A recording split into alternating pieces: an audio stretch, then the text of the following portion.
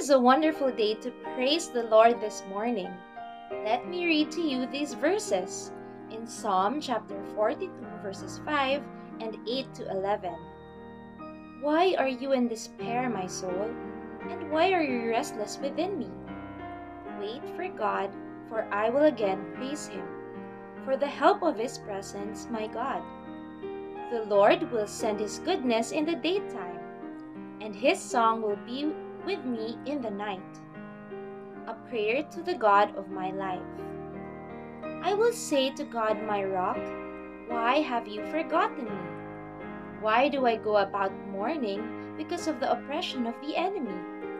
As a shattering of my bones, my adversaries taunt me, while they say to me all day long, where is your God? Why are you in despair, my soul? And why are you restless within me? Wait for God, for I will again praise Him for the help of His presence, my God.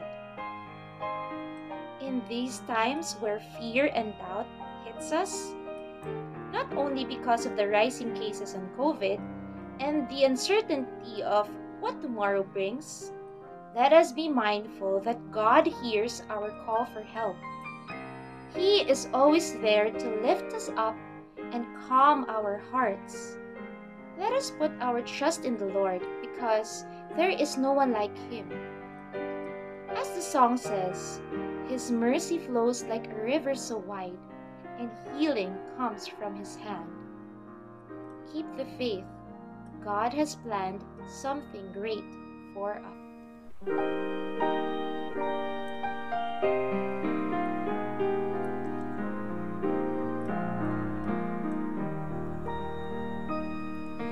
As the deer panted for the water, so my soul longeth after Thee.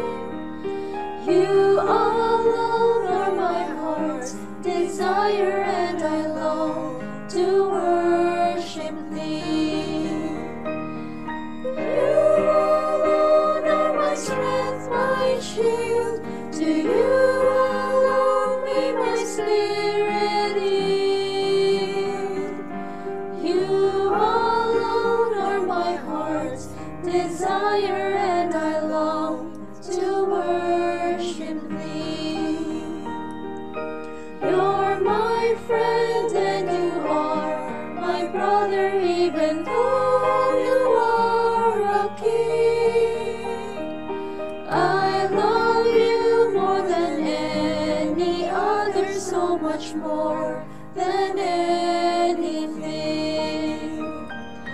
You alone are my strength, my shield. To You alone may my spirit yield. You alone are my heart's desire, and I long to worship Thee. I want You more than gold or silver, only You can satisfy. You alone are the real joy giver and the apple of my eye. You alone are my strength, my shield. To You alone may my spirit yield. You alone are my heart's desire, and I long to worship Thee. 'Tis so sweet to trust in Jesus, just to take Him at His word, just to rest upon His promise, just to know thus saith the Lord. Jesus, Jesus, how I trust Him, how I prove Him o'er and o'er. Jesus, Jesus, precious Jesus, oh, for grace to trust Him more. sweet to trust in Jesus, just to trust His cleansing blood, trust in simple faith to plunge me neath the healing cleansing flood. Jesus, Jesus, how I trust Him, how I prove Him more and more. Jesus, Jesus, precious Jesus, oh, for grace to trust Him more. Blessed is sweet to trust in Jesus, just from sin and self to cease, just from Jesus simply taking life and rest and joy and peace. Jesus, Jesus, how I trust Him, how I proved Him more and more. Jesus, Jesus, precious Jesus, oh, for grace to trust Him more. There is none like You. No one else can touch my heart like You do. I can search for all eternity long and find there is none like You. There is none like You. No one else can touch my heart like You do. I can search for all eternity long and find there is none like You. Your mercy flows like a river so wide, and healing comes from Your hand. Suffering children are safe in Your arms. There is none like You. There is none like You. No one else can touch my heart like You do. I can search for all eternity long and find there is none like You. I can search for all eternity long and find there is none. There is none. There is none like You.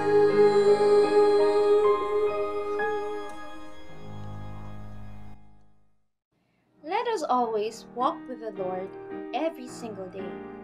This is a good way to overcome our struggles and problems because He alone will be our victory.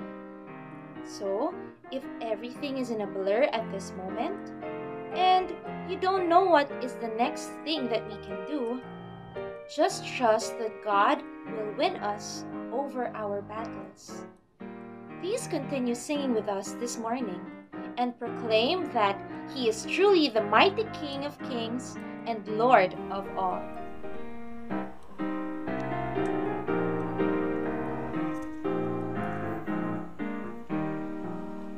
I heard an old story, how a Savior came from glory, how He gave His life on Calvary to save a wretch like me. I heard about His groaning, of His precious blood atoning. Then I repented of my sins and won the victory. Oh, victory in Jesus, my Savior forever. He sought me and bought me with His redeeming blood. He loved me ere I knew Him, and all my love is due Him. He plunged me to victory beneath the cleansing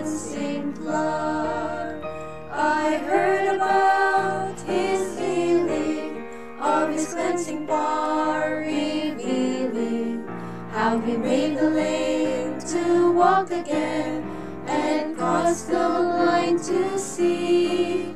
And then I cried, dear Jesus, come and heal my broken spirit. And somehow Jesus came and brought to me the victory. Oh, victory in Jesus, my Savior forever. He sought me and bought me with His redeeming blood. He loved me ere I knew Him, and all my love is due Him. He plunged me to victory beneath the cleansing flood. I heard about the mansion He has built for me in glory, and I heard about the streets of gold beyond the crystal sea, about the angels singing and the old redemption story.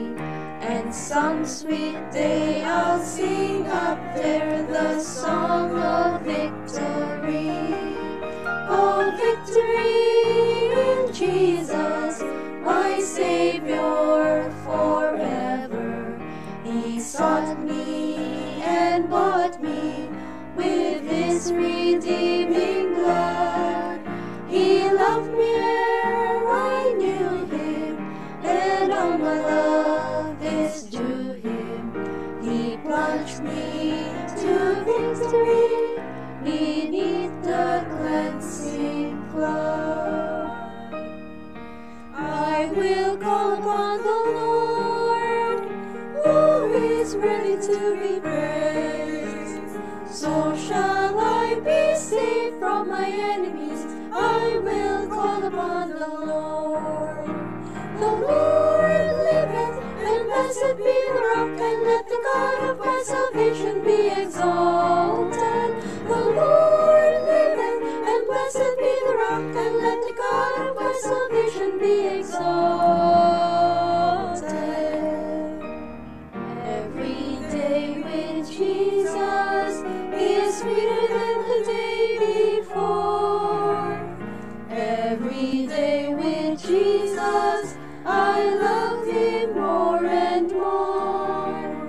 Jesus saves and keeps me, and He's what I'm waiting for. Every day with Jesus is sweeter than the day before.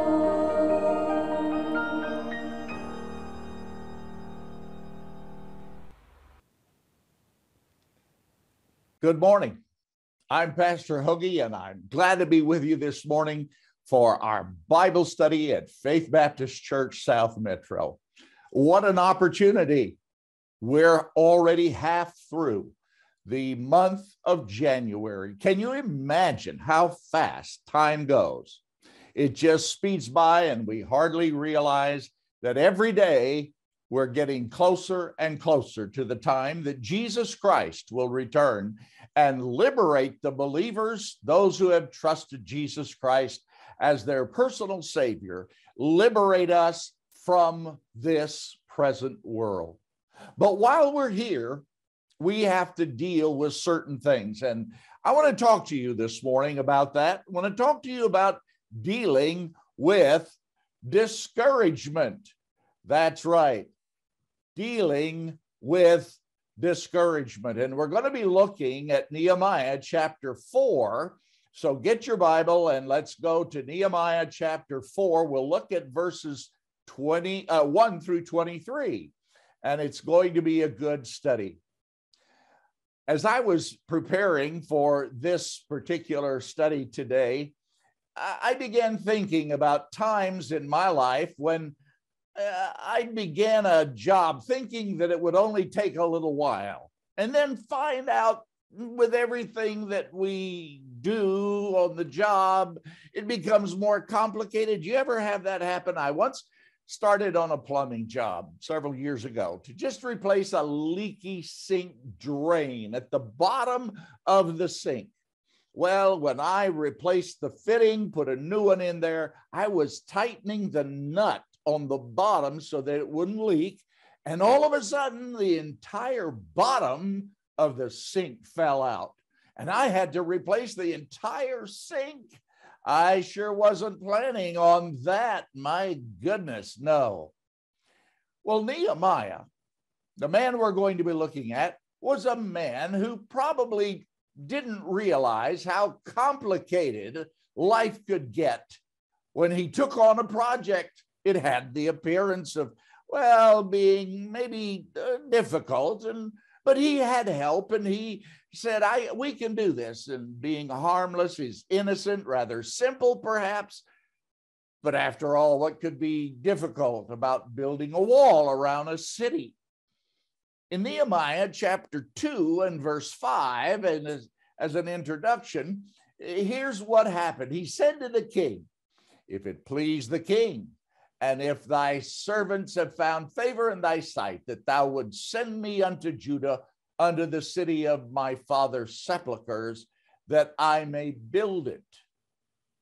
I'm sure he thought that he would have that wall completed in just a few weeks, and then he could go back to Persia and resume his life, just get on. But it wasn't going to happen. He looked over the shoulders of those workmen. He knew he was dealing with a mess. And we're going to be reading the entire chapter. So get your Bible and let's look at it, if you would please, in chapter 4, verses 1 through 23. But it says, it came to pass that when Sanballat heard that we builded the wall, he was wroth, and he took great indignation and mocked the Jews. Verse 2, and he spake before his brethren and the army of Samaria and said, what do these feeble Jews? Will they fortify themselves? Will they sacrifice? Will they make an end in a day? Will they revive the stones out of the heaps of the rubbish which are burned? Now Tobiah the Ammonite was by him, and he said, even that which they build, if a fox go up, he shall even break down their stone wall. Nehemiah turns to God and he says, hear, O God, for we are despised, and turn their reproach upon their own head, and give them for a prey in the land of captivity, and cover not their iniquity, and let not their sin be blotted out from before thee, for they have provoked thee to anger before the builders. So built we the wall, and all the wall was joined together unto the half thereof, for the people had a mind to work. But it came to pass that when Sanballat and Tobiah and the Arabians and the Ammonites and the Ashdodites heard that the walls of Jerusalem were made up and that the breaches began to be stopped, then they were very wroth and conspired with all of them together to come and to fight against Jerusalem and to hinder it. Look at verse 9. Nevertheless, we made our prayer unto our God and set a watch against them day and night because of them. And Judah said, the strength of the bearers of burdens is decayed, and there's much rubbish so that we are not able to build the wall.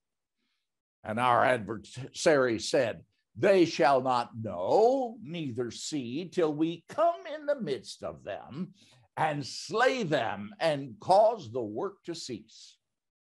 It came to pass that when the Jews which dwelt by them came, and they saw this, they said unto us 10 times, from all places whence ye shall return unto us, they will be upon you. Therefore, verse 13, therefore set I in the lower places behind the wall, and on the higher places I even set the people after their families with their swords and spears and their bows.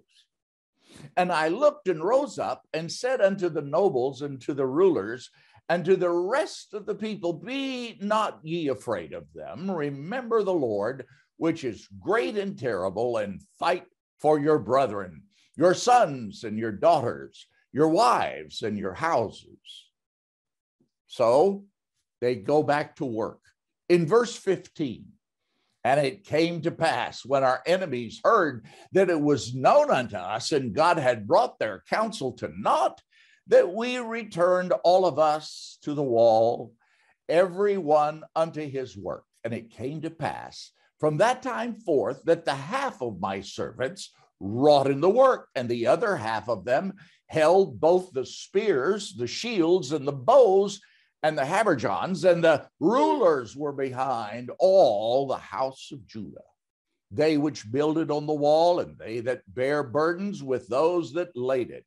And everyone with all of his hands wrought in the work, and with the other hand held a weapon. For the builders, everyone had his sword girded by his side, and so builded. And he that sounded the trumpet was by me. Now, verse 19, and I said unto the nobles and to the rulers and to the rest of the people, the work is great and large, and we are separated upon the wall, one far from another. In what place, therefore, ye hear the sound of the trumpet, resort ye thither unto us. Our God shall fight for us. So we labored in the work, and half of them held the spears from the rising of the morning till the stars appeared. Likewise, all the same time said I unto the people, let every one with his servant lodge within Jerusalem, that in the night they may be a guard to us and labor on the day. So neither I, nor my brethren, nor my servants, nor the men of the guard which followed me, none of us put off our clothes, saving that every one put them off for washing. Wow, that's quite a story. You see, the more Nehemiah had tried to alleviate the problems, the greater they became. Verse 3 tells us, even that which they build, if a fox go up, he shall even break down their stone wall. There was mockery. There was all of the things that came, sarcasm. These people, the ones that came against Nehemiah and those who were building the wall, the sarcasm and the criticism, and then that opposition that they had, the criticism and the opposition, and finally it ended up with a conspiracy. In verse 8, the conspiracy was so great that before long the inevitable took place. What do you think? That's right. Nehemiah was unable to correct the problems, and so it got worse. They multiplied and magnified as time went on. I imagine they thought, well, why would God allow such treatment when Nehemiah's heart was so broken when he heard of the plight of those who were still in Jerusalem? Didn't God have control of the situation and want the wall rebuilt to protect the city, and then the temple could be rebuilt that had been torn down? Often we can't comprehend all the variables that come our way. Sometimes this happens when we're so close to life that we can't see the bigger picture. But we are living our lives, and all around us, we find a rejection of the word of God, and we focus on the little incidents and the circumstances. This makes us vulnerable to discouragement. So what I'm saying is this: discouragement is inevitable. The Bible is full of those situations when good and godly people find themselves in conflict and unpleasant situations through no fault of their own. Their motives are right, their actions are right, and even their words are filled with grace. Yet trouble comes. Anyone who is serious about serving God and fighting discouragement should study the life of the Apostle Paul. In 2 Corinthians chapter 4, verses 7 through 10, Paul said that we have a treasure in earthen vessels. He was describing the treasure of the gospel and the indwelling of the Holy Spirit and how it is housed in our frail human bodies. There's no power or strength in a clay pot, an earthen vessel, it is said. It's fragile, ugly, and it often leaks. The passing of time only makes the pot weaker. Paul was saying that the power does not come from the pot, but from what the pot contains. Let me illustrate it a little bit. Have you ever been involved with sales? When I was in college, I tried to sell insurance. Often there are pep rallies to get everyone pumped up and excited. No negative message in any of them are allowed. Any class that is designed for teaching people how to sell will tell you that you cannot constantly hear negativism without having some of it rub off on you. So it's important that each one of us decide, who will we hear? Discouraging people are everywhere. It's imperative that we make choices as to who we will stay around. And if all you hear are negative things, then that is what you become. Remember, you are what you think. And generally, we think in the light of those who we associate with. We're not judging people, but simply evaluating our surroundings is vitally important. Remember, discouraging situations happen to everyone. There's no way that we can live our lives in a fallen world without having bad things happen. We just find that in the world today, people want to be spared from every and all forms of danger. And so this led to the crazy rules and regulations that we constantly find ourselves fighting and dealing with. Legal cases are always around us, and we can't seem to be freed from the drain of society in general. Bad news is everywhere, and certain situations just wear us down. You know, even in church, we can find ourselves discouraged. When some in the congregation are discouraged, it can't help but rub off on others. So we're going to examine discouragement and hopefully learn how to overcome discouragement. First of all, let's notice the causes of discouragement. We find them right here in Nehemiah chapter 4. There's nothing that takes the wind out of our sails as quickly as discouragement. It is difficult to cure. Someone has suggested that there are 4 causes for discouragement. Number 1, we see in verse 10 that it could be fatigue. Judah said, the strength of the bearers of burdens is decayed, and there is much rubbish, so that we are not able to build the wall. In other words, they were just busy about cleaning up. It was just rubbish and trash. Time, had been there for a long time, and it was a mess. And the newness of the project would worn off. Often we're excited at first when we begin, but when difficulties begin to come, then discouragement comes with it. A loss of strength and even sickness in our day can take an emotional toll, as it did with Elijah. In 1 Kings chapter 19, verses 1 through 4, I read this: and Ahab told Jezebel all that Elijah had done, and with all how he had slain all of those 850 prophets with the sword. Then Jezebel sent a messenger unto Elijah, saying, so let the gods do to me, and more so, if I make not thy life as the life of one of them by tomorrow, about this time. In other words, she said, I'm going to kill you by tomorrow. Elijah said, it says about him, when he saw that message that Ahab and Jezebel had sent, when he saw, he arose and he went for his life, and he came to Beersheba, which belongeth to Judah, and he left his servant there, but he himself went a day's journey into the wilderness, and came and sat down under a juniper tree, and he requested for himself that he might die. And he said, it's enough now, O Lord, take away my life, for I'm not better than my fathers. What was going on?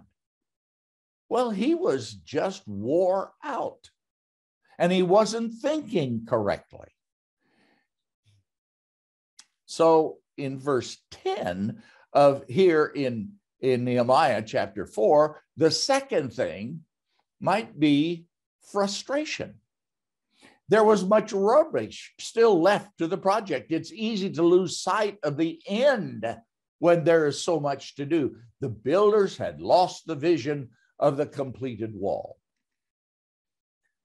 Like I was saying earlier, have you ever started a project and say, oh, maybe in an hour or so, half at the most, 5 hours later, when you're halfway finished, you look back and say, I think the Lord's leading me to do something else. Sometimes we get frustrated when we don't progress enough. I quit. But you know what? God doesn't want us to quit. He's not called us to quit. The third thing is failure, when you lose confidence. Discouragement is just around the corner when you lose your confidence because you've lost your heart. And this produces an overwhelming, discouraging sense that you're never going to catch up. How do you think Moses felt when he stood before Pharaoh and Pharaoh rejected him? Exodus chapter 5, verses 1 and 2. It tells us this. And afterward, Moses and Aaron went in and told Pharaoh, thus saith the Lord God of Israel, let my people go, that they may hold a feast unto me in the wilderness. Verse 2, and Pharaoh said, who is the Lord that I should obey his voice to let Israel go? I know not the Lord, neither will I let Israel go. No. He just flat said no. It was failure. But you know what? You look at all of the times there in Exodus when Moses and Aaron kept going back and kept going back and kept going back and kept going back. Why? Because God said, I'm going to give him ample opportunity to repent and let the people go. But he didn't. And people have to realize that when you have opposition from others, it doesn't mean it's over. The story is told that in 1905, at the University of Bern, there was a dissertation that was submitted for a doctorate degree.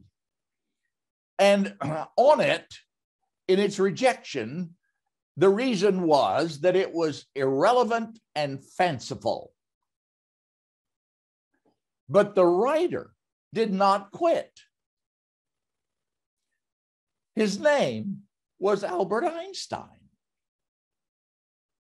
who became known as a genius. In 1984, an English teacher noted on a teenager's report card a conspicuous lack of success. What do you mean? Who was this young person? This young person was not a young person. His name was Winston Churchill. We often allow ourselves to think that failure will finish us, but it will not if we don't let it. The fourth thing is fear. In verse 14, it says, "And I looked and rose up and said unto the nobles and to the rulers and to the rest of the people, Be not ye afraid of them. Remember the Lord, who is great and terrible, and fight for your brother and your sons and your daughters, your wives and your houses." There are so many areas of life that we hang on to for tangible security. And we think that if we lose those, they're gone. Nothing can replace them. They may be, as far as an emotional attachment, very, very precious to us. But possessions, someone said, possessions or the loss of them can either make one bitter or better. Job lost his family and his possessions. The full story is seen in Job 1, verses 13 through 22. All left behind. But if you'll read the last chapter of Job, you'll find out he ended up with double of everything that he had. Remember that one day you will have to leave everything behind. In 1 Timothy chapter 6, verse 7, it says this, "We brought nothing into this world, and it's certain we can carry nothing out." Someone said, there is no trailer on the back of a hearse. In the scriptures, you find the saints being crippled by fear. And Paul writes them in Galatians chapter 2, verses 11 through 14. He says this, "When Peter was come to Antioch, I withstood him to the face because he was to be blamed. For before that, certain came from James, he did eat with the Gentiles. But when they were come, he withdrew and separated himself, fearing them which were of the circumcision," or the Jews. "And the other Jews dissembled themselves likewise with him, insomuch that Barnabas also was carried away with their dissimulation." In other words, there was a split in this church. "But when I saw," Paul says, "that they walked not uprightly according to the truth of the gospel, he had to go to work. He said, "I said unto Peter before them all, If thou, being a Jew, livest after the manner of Gentiles, and not do as the Jews, why compellest thou the Gentiles to live as the Jews?" He withstood him to the face. He said, "You're wrong in what you're doing." Again, in 2 Timothy chapter 4, verse 16, Paul says, "At my first answer, no man stood with me." In other words, when he first got saved and he came to the church, everyone forsook him. And he says, "I pray that it may not be added to their charge." The writer Francis Bacon said, "It is a miserable state of mind to have a few things to desire and many things to fear." Fear. Afraid. Paul was not afraid to stand up to Peter. Because Peter was not a pope.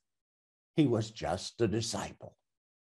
And Paul said, "You're wrong." Well, let's look at some principles in overcoming discouragement. Trying to build this wall was turning out to be no easy task.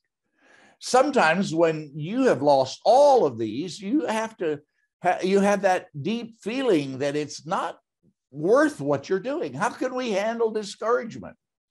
5 techniques that I think you'll see. First of all, in verse 13, unify your efforts toward your goal. Here's what it says in verse 13 of Nehemiah 4. "Therefore set I in the lower places behind the wall, and on the higher places I even set the people after their families with their swords, their spears, and their bows."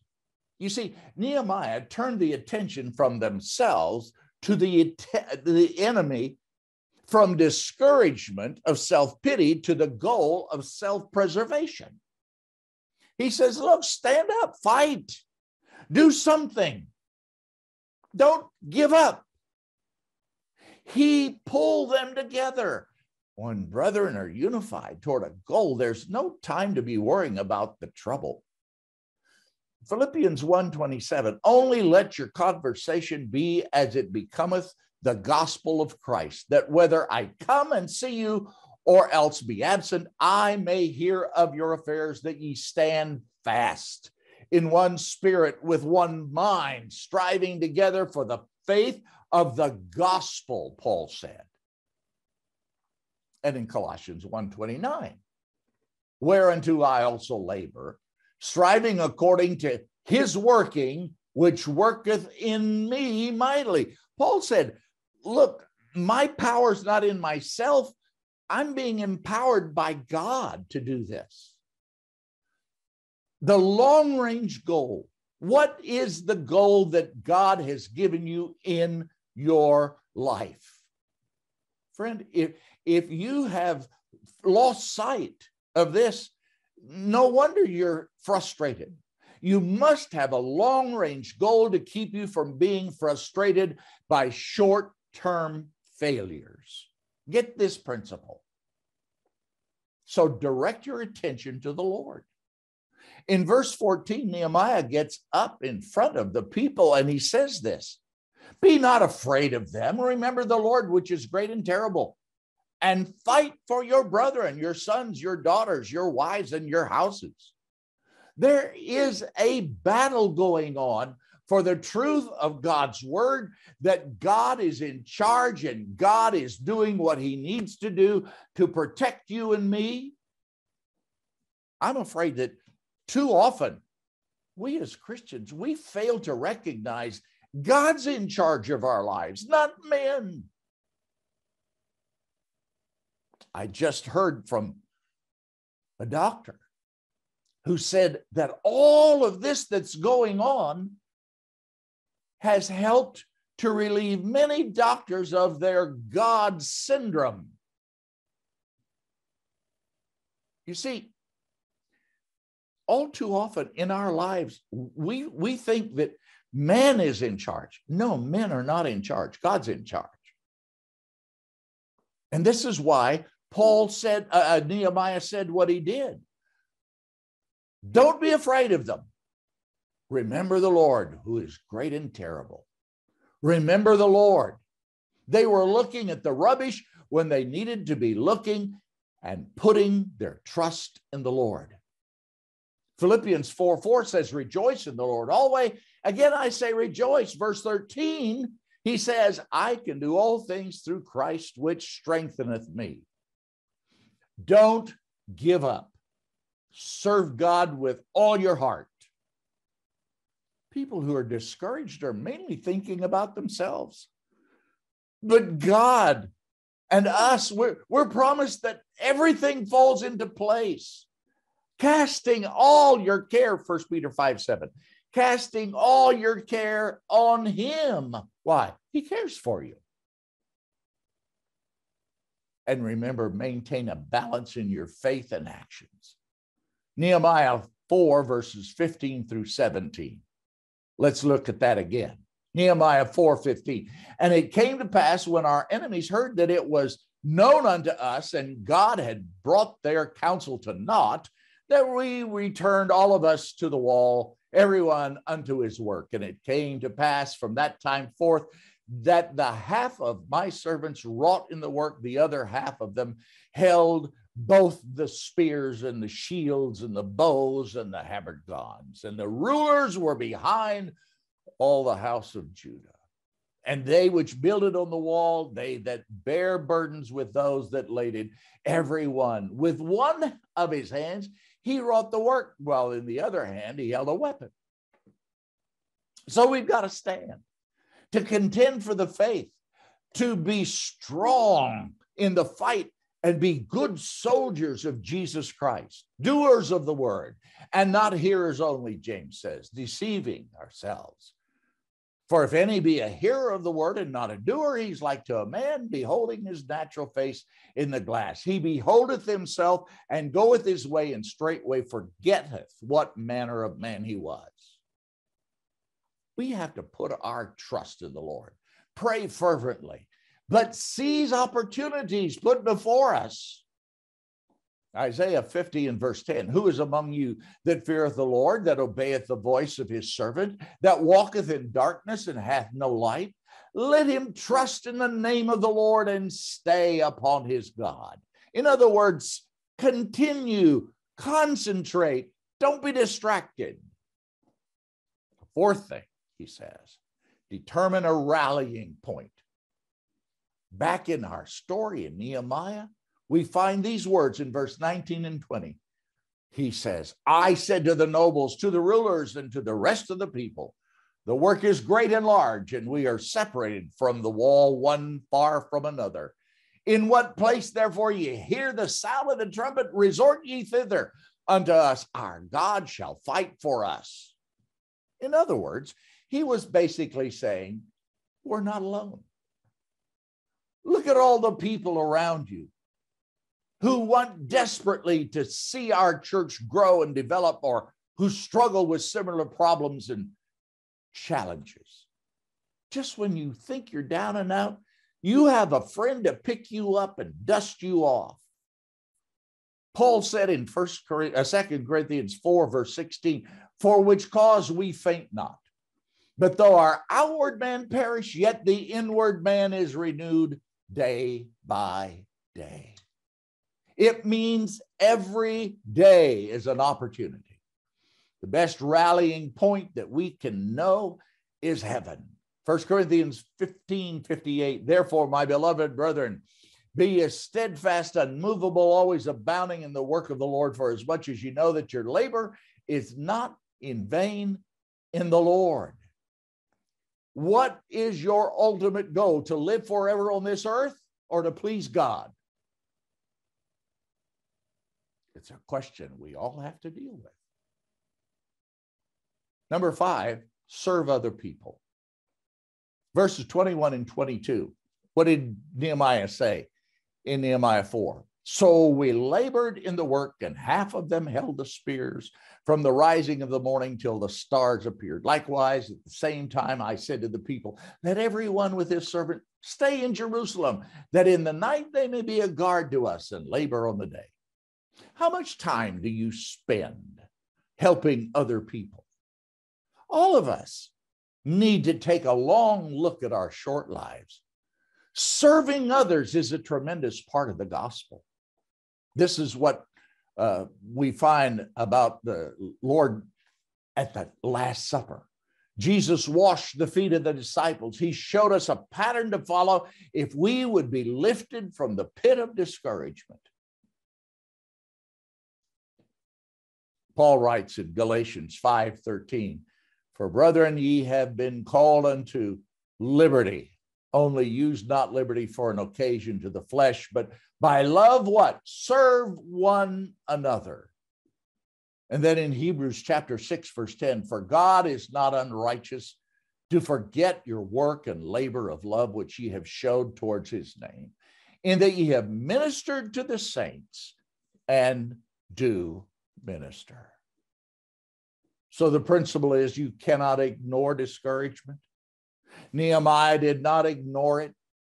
It's like ignoring a flat tire. Pray all you want, drive all you want. You'll never get the air back into it unless it is fixed. It has to be dealt with. Deal with your discouragement. Our greatest glory is not in never falling, but in rising each time we fall. Would you look with me at some principles of application in dealing with discouragement and depression? The following 10 principles are Bible techniques which you can use to deal with depression in your life. This list will give some ideas on how you can make specific application of categorical doctrine to know with real and deal with real world problems. Let's look at the number one, confession of sin. Learning how to use 1 John 1:9 immediately when you realize you sinned. Don't wait until you go to a confessional or forward at the end of a preaching service. Deal with sin when God brings conviction. Number two, the filling of the Holy Spirit. Understand the meaning and the method of achieving this important aspect of the Christian life. Number three, living in the Word. Knowing the Word of God so well that it becomes the automatic way that you look at life. Everything you look around and see should be passed through your understanding of the Word of God. Number four, orientation to grace. Living a life and seeing life as a total gift of the grace of God. Realizing that the good things and the bad things He allows for our good, even the things we don't like. Number five, occupation with Christ. Allowing the Lord Jesus Christ to be the most important being and idea you have every day. You wake up in the morning thinking of Him. You go to bed at night thinking of Him. You serve through the day thinking of Him. Even at work, you can think of Him. You're working, you're doing your job as unto the Lord. Number six, the faith rest life. This means resting your future, your fortune, and your faith and confidence in the faith we see in the life of Jesus Christ, knowing Him and seeking to learn of Him more and more. Number seven, a relaxed mental attitude. What is this? Allowing the circumstances of life to be what they are and conquering the fear that they may bring. Doesn't mean you want everything to be nice and easy. No, because the exercise of your faith is what builds your faith. Number eight, mastering the details of life. Not letting the details of life master you. Understanding life in a way that makes you the master. Living above the ups and downs that life in a sinful world brings our way. Number nine, the capacity to love, which is understanding the aspect of love, these different things about love, and having no ill feelings toward anyone, even those who may consider you their enemy. Number 10, the concept of inner happiness. Relaxing in the knowledge that God is good, and no matter what comes, you can choose to be happy in Christ, rejoicing in Him. We have to understand that discouragement starts with something. Discouragement starts with the germ of self-doubt. Romans 14:23b says, whatsoever is not of faith is sin. We must clearly live by faith. And this can be applied two ways. First of all, faith as a noun. The faith, a belief system that is based on the Word of God, not some nebulous thing that is talked about these days. It's a worldview that says God tells us He's in charge. He's in control. He made the world and us, human beings. He has a plan and will act in accordance with His character toward us. When man operates in that plan, he finds happiness. When he seeks to go by his own plan and make up his own ways and manipulate, that's exactly what's happened. We're living in a world of COVID today because people manipulated something they shouldn't have. Mankind will only find pain and sorrow and frustration and death. Now, faith is a verb, a life of trust in applying that belief in God, not in man, for he will fail. This means trust and hope, and above all, it means confidence. You see, through fear, the germ of discouragement begins to grow, multiply. Soon we lose our way and we weaken and we run and hide. As it continues, we become virtually useless and downright defeated. We become easy prey for the enemy of our souls. As Peter says in 1 Peter 5:8, be sober, be vigilant, because your adversary, the devil, is a roaring lion, walketh about seeking whom he may devour. So get this principle, my friend. Life cannot be lived exclusively on an incline. You can't continue to go up, up, up, up. Life will have its valleys and peaks, its downs, its ups, its lows, its highs. Realize that discouragement may be tough to handle, but it is certainly not impossible. Remember, our greatest glory is not in never falling, but in rising each time we fall. Now, friend, if you feel discouraged today, would you do these things? Number one, confess your faithlessness to the Lord. Admit that you are being influenced by the wrong things in this life. Number two, read your Bible daily. Begin a level of communication with the Lord that brings you faith. Remember, faith comes by hearing, and hearing by the word of God. So let him speak to you and you speak to him. Tell him what's on your heart and ask him to show you from his word the answers. Number three, find someone you can be a blessing to. Share your faith in a word and in a lifestyle. And if you look around, you'll find someone that God is placing in your life sphere so that you can influence them with a word of hope and a word of faith. Share what you have. And all of us have been blessed of God. Number four, be faithful to fellowship with others. If you can't get together face to face, communicate. We have Bible studies. We have times when you can get with other ladies, other men. We have those things that you can join if you'll just take advantage of them. You need to fellowship with others who are positive and have a heart to serve and bless others. Stay away from negative people. In modern terminology, I can say it like this: unfriend them.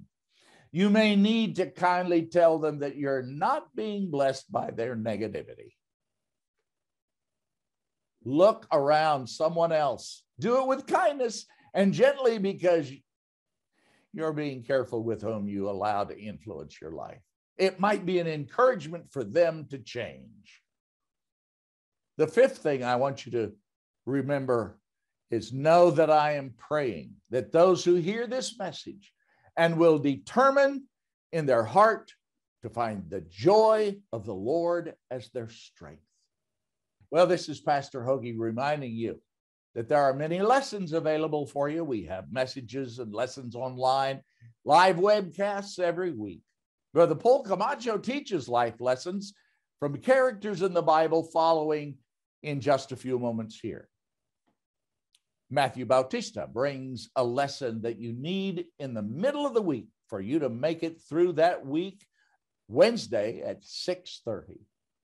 So, friend, take advantage, overcome, deal with discouragement, deal with these things that God sometimes allows to come our way so that he can receive the honor and the glory from our lives. Father, bless your word today. Encourage hearts, because you are the source of all encouragement. In our times of discouragement, may we go to you for encouragement. I pray in Jesus' name. Amen. I'll see you back here next week. Have a great week.